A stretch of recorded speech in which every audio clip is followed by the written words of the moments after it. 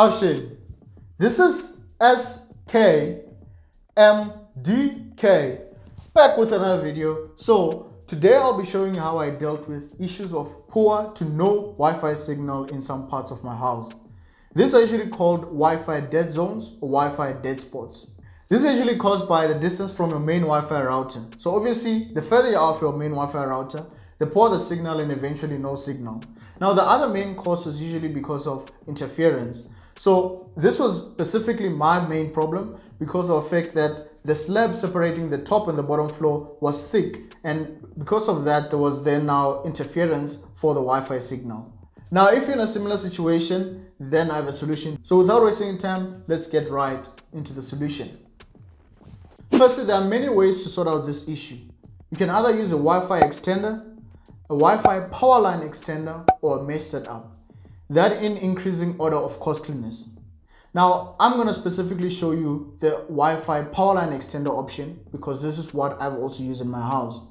And what I also like about this is the fact that it uses the electrical connection in your house. So meaning that actually you can be able to transfer the signal within your house basically anywhere where you have an electrical socket within your house.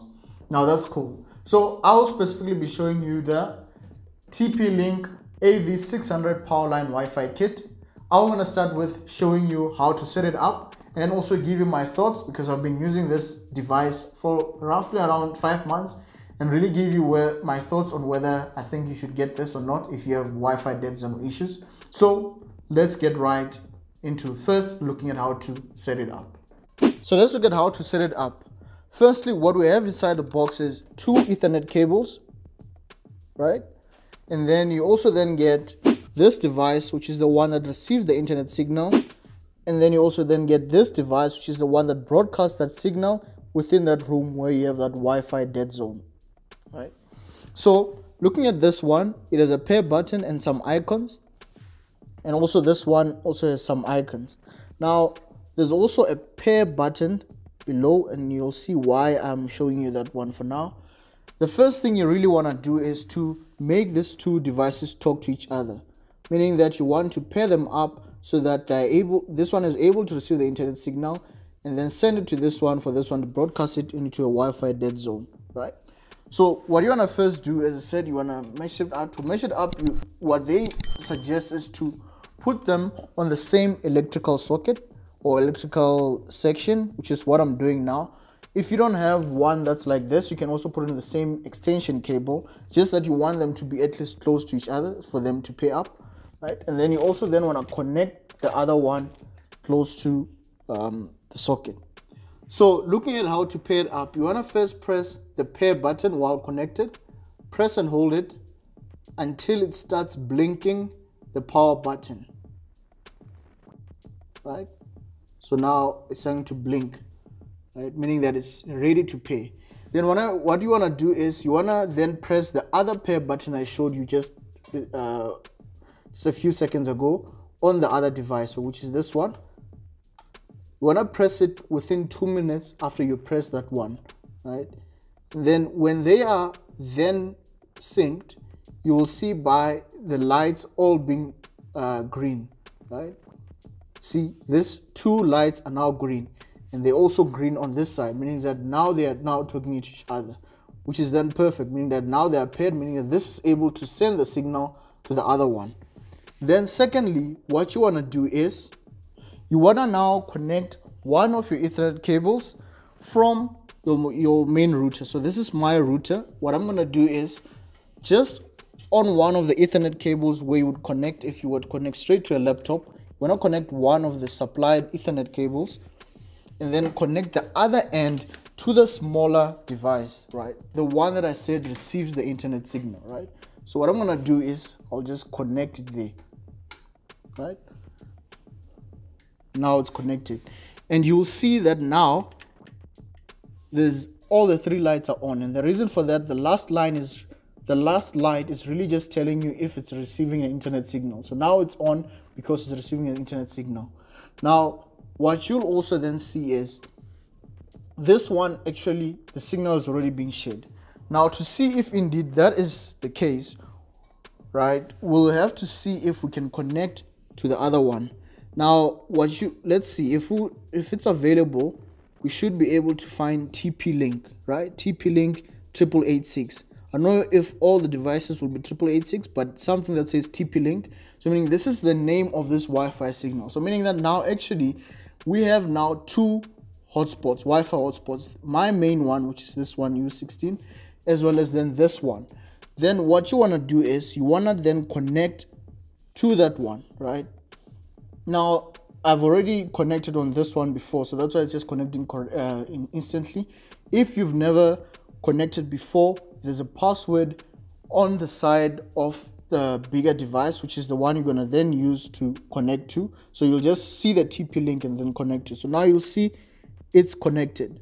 Now, to see if it's working correctly, the first thing to do would be to test the speed now.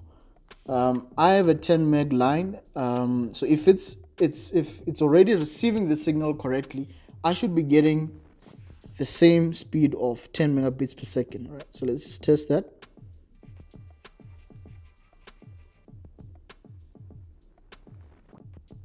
So yeah, so now we're getting the same speed, which is what I have available from my main internet service provider. So meaning that what we have now means that we've actually now successfully being able to transfer the internet signal from our main router into the other device, which is the one that broadcasts the internet signal. So at this point, we're actually now done broadcasting the internet signal. What you then want to do is take this bigger device and put it into your room where you have a Wi-Fi dead zone. Now you're going to be able to connect, because now we're sure that the internet signal is going from our main router into the smaller device and into the bigger device, which is the one that broadcasts the internet. Now what you can think already is the fact that when you saw there, it means that now we have two Wi-Fi names, which is not really optimal. You rather have one internet name or one Wi-Fi name, because anyway you just have one internet provider, right? So what you want to do is you want to change the Wi-Fi name of the bigger device, and you want to set it to the same name as your main Wi-Fi router, as well as then also changing the password of this one to the main Wi-Fi router password. Then that way you will be able to have the same name and be able to sort of move seamlessly, whether you're in the room where the main Wi-Fi router is, or in the other room where you're at the Wi-Fi dead zone. You're going to still be able to connect to the same Wi-Fi name. Now to do that, you want to go to TP-Link, see TP-Link plc.net, right? You'll see that it asks you the password. Now the password here is just admin, so you can just type admin, just log in. Right, now we're in, so we just open so that we can see a bigger screen. Right, then what you want to do, you want to go to wireless, right, and then go to settings. Right, so now you'll see there the network name is the TP-Link 8886, and as I said, we want to change it to be the same name as your main Wi-Fi router. So mine, I'll change it. So I've just entered my network details, the name as well as then the password. Then it asks you if you sure you wanna change them. Then just say continue. Right, saving.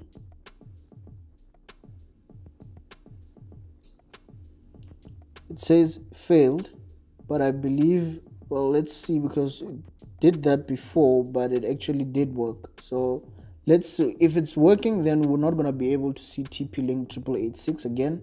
So let me switch off my Wi-Fi and on again, for it to search the Wi-Fi signals.